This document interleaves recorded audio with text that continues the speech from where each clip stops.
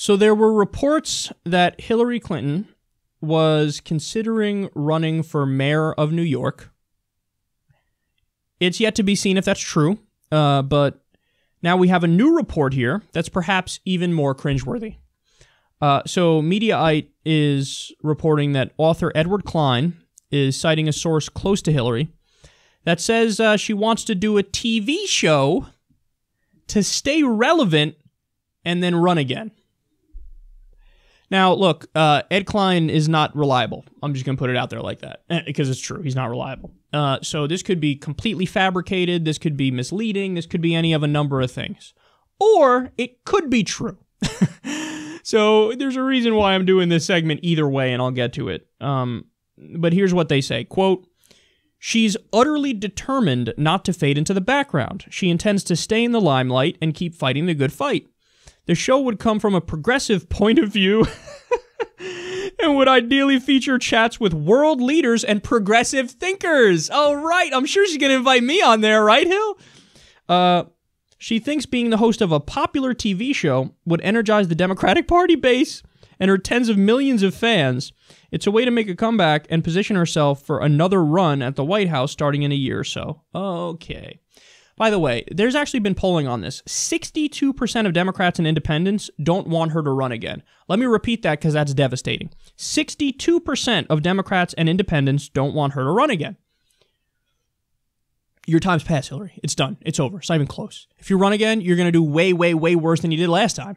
There's no chance. You're done. You're done. You're done. You're done. You're done. You're done. Done. Done. Done. Done. Done. Done. Done. Done. Done. Done. Done. Done. So you need to come to terms with that. You need to realize that. Now, furthermore, that would be the single worst TV show in human history. You're not going to do a progressive show. Everybody knows you're not progressive. Even your supporters, even many of your supporters are like, yeah, she's like, center-left. And that's kind, because I don't think she's even center-left. But even her supporters acknowledge, like, yeah, no, I wouldn't say she's progressive. Your record speaks for itself. Supporting NAFTA, supporting TPP, voting for the Patriot Act, voting for the Iraq War, in favor of intervention in Syria, orchestrating it in Libya. You're simply not progressive. You're simply not liberal.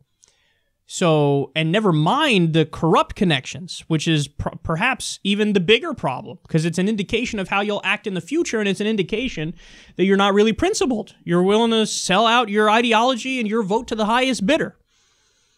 So you're not, people see through it now. It's done, Hill. They see through it. They see through you. You're not going to host a progressive talk show. It's not going to be popular. It would be horrifically rated. It would be mocked universally. I could see protesters even getting their way into a live studio audience if you were to have a studio audience. It would be an epic disaster, the likes of which I don't think we've ever seen.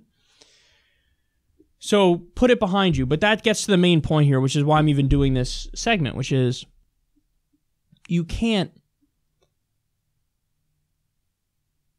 You're hurting the Democrats. You're hurting the Democrats. Chuck Schumer's hurting the Democrats. Cory Booker's hurting the Democrats. You don't get it. You just don't get it. It's a new day.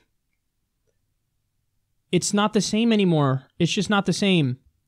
So you can't take corporate money. You can't take billionaire money. You can't be loosely connected to the things that are the defining and core features of the left.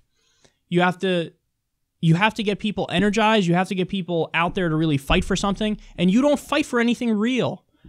I mean, half of your primary campaign was based on telling Bernie Sanders that he's got Bernie bros supporting him and they're sexist. When you have to revert to and resort to hack attacks like that is because you're utterly substanceless. When your claim to fame against Wall Street is that you argue, you went down there and shook your finger and said, cut it out. That's a laugh line. That's like a comedic punchline. That's not a serious thing a serious person who actually cares about regulating Wall Street says. A serious person doesn't take $3 billion from special interests. So, point is, even if you're considering it 1%, Hillary, stop. Don't. It's over. Go to the private sector and get paid. You sold out your entire career. You might as well go collect on that right now, but stay out of public policy. Stay out of the public eye. You really don't get the view many people have of you. You knew the rules. You knew the electoral college system is the system. You knew it wasn't popular vote. And you didn't step foot in Wisconsin. You didn't step foot in many of the states in what was supposedly a Democratic firewall that you should have went to because you're arrogant. Because you're arrogant and you didn't understand just how much people view you as the establishment. They view you as the status quo, and it ain't fucking working for them, Hill. Many former Obama voters voted for Trump. Think about that. And now the person who couldn't defeat the most unpopular presidential candidate in history because he had a 63% unfavorable rating at one point in the general election. You couldn't beat that guy, and now you want to revive it, and you want to revive it through a TV show. It would be just funny if I wasn't also really angry at even the thought of it. So please, fade away, go away, and go keep hiking in the woods and try to find your soul because you lost it years ago.